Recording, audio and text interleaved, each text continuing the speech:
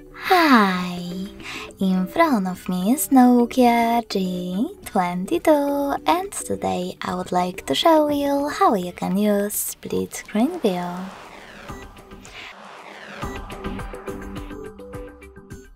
First of all, open one of your apps that you wish to use on the top half of your screen, like Play Store. Then access background apps. In order to do that with tricky navigation, click on this square button. Now click on the icon of your app. Sorry, misclick. And select split screen. Lastly, just click on the other one, like messages.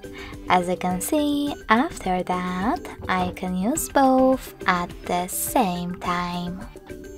If you wish to go back from this mode, drag the first app upwards or downwards and select Home button. Thanks so much for watching. If you enjoyed this video, smash that like button, comment and subscribe. Bye!